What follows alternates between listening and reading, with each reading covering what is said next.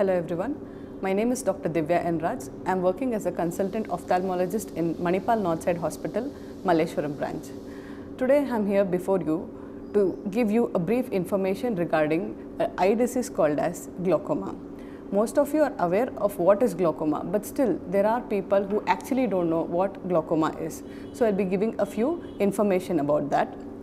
Glaucoma is a group of eye disorder which causes irreversible damage to your eye nerve. I repeat the word irreversible because the damage which happens because of glaucoma is not going to come back. Before going to what is glaucoma, I would like to give a brief introduction regarding an intraocular pressure. What is this intraocular pressure?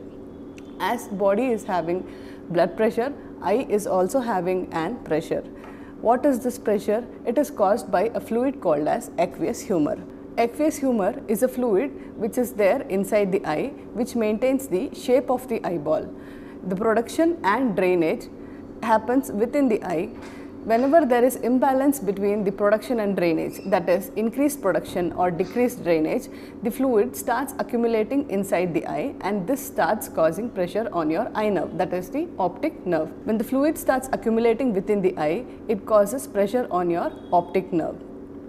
This pressure will compromise the blood flow of the optic nerve and there is damage to optic nerve, and this damage will be irreversible in nature.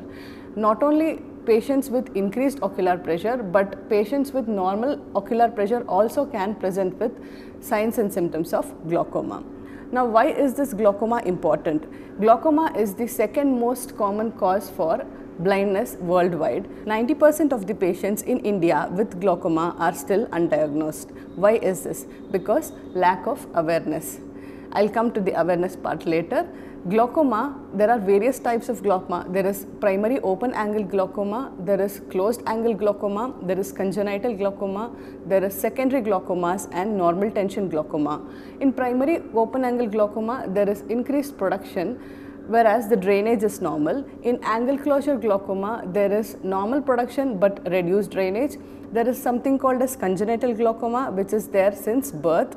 There is normal tension glaucoma wherein the pressures in the eye are normal, whereas there is damages to optic nerve. Glaucoma is called the sneak thief of sight because it is asymptomatic in the early stages. People will not experience any kind of symptoms like blurred vision or eye pain or headache. You will not find any kind of symptom, but the damage would have already started. It is said that 40% of vision loss will happen without the knowledge of the patient. So, hence it is asymptomatic. The screening of glaucoma is very important. By screening, we can detect the glaucoma in early stages, we can give appropriate treatment and we can also prevent the loss of field of vision. So now, what are the population who are supposed to be screened? That is, who are the people who are supposed to come and approach us to get glaucoma tests done? The first group of people are all people above 40 years of age, be it male, be it female, they are supposed to get screened for glaucoma. As the age advances, the possibility of getting glaucoma increases and this can happen in any kind of population. The second group of people are those with family history. Family history in the sense, if your parents, either mother or father, are diagnosed with glaucoma or your siblings, if they are diagnosed with glaucoma, the probability of you getting glaucoma is again increased. So, if you have a family history of glaucoma, you are supposed to come and get it screened. The third group of population, these are those with diabetes, long-term diabetes and hypertension. People with diabetes and hypertension, even they have an increased risk of getting glaucoma. The fourth group of people are, we call them as high myope, that is high power, high negative power. If your spectacles powers are very high, even you guys are prone for glaucoma, you have to come and get yourself checked. The fifth group of population are those on steroid treatment. For example, if you are taking any steroid medications because of bronchial asthma or because of any other connective tissue disorder, if you are on a steroid therapy, then please get yourself checked for glaucoma. and other group of population, that is those who are having an habit of alcohol consumption and smoking. Even you guys are also at a risk of getting glaucoma, so please get yourself screened. Now, what are the tests we do to detect whether you have glaucoma or not? The first test will be tonometry, wherein we measure your eye pressures. The normal eye pressures are said to be between 10.5 to 21 mmHg. Anything more than 21, again, it's a risky factor for development of glaucoma. The second test what we do is your optic nerve evaluation, that is your eye nerve evaluation. As in the picture you can see, the healthy optic nerve appears almost orangish pink in color, it is healthy in nature, whereas optic nerve damage in glaucoma, there is increased amount of paleness in the optic nerve because of damage to the optic nerves. The third test will be the visual field test, wherein we will be testing your visual field, that is your field of vision, the extent you can see in all the directions, that we will be checking in your visual field test. So, any loss which has happened, we can detect it with visual fields. You can see in the pictures, in the right top you have extreme glaucoma, where there is concentric constriction of visual fields. In the top right picture you can see the extreme glaucoma, wherein there is constriction of visual fields all over, whereas in the normal vision that will not happen. So, if you are finding any tubular vision like this, you are supposed to come and please get yourself checked for glaucoma.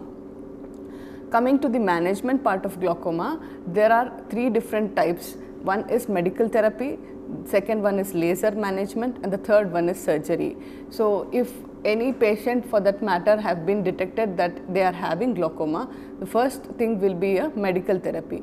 Medical therapy consists of putting eye drops. Anti-glaucoma medications will be given to you in the form of eye drops and you will have to use it. If medical therapy is not working for you, then there are laser options. There are laser trabeculoplasty, laser iridectomy, wherein we make some space for the drainage of the excess fluid collection. If person is not responding to both adequate medical therapy as well as laser, only in such cases and in advanced cases we consider surgical management. Trabeculectomy, wherein we create a small hole in the iris so that the excess amount of fluid gets drained out easily. So, those people who have already been diagnosed with glaucoma, kindly put your drops properly in the same frequency as described by your doctors. Kindly have a frequent follow-up with your doctors and get your visual field test done annually. And those people who have already mentioned, those who are actually falling in the category of risk factors, please get yourself screened. If you find this video useful, if you find the information whatever I have told you is useful, kindly please share it among your friends and family so that it will be beneficial to all, because glaucoma can occur to anybody at any point of time. If you are having any doubts regarding this, or if you are having any queries or questions, you can put in the comment section below. I will try to answer it as fast as possible. Thank you for your kind patience.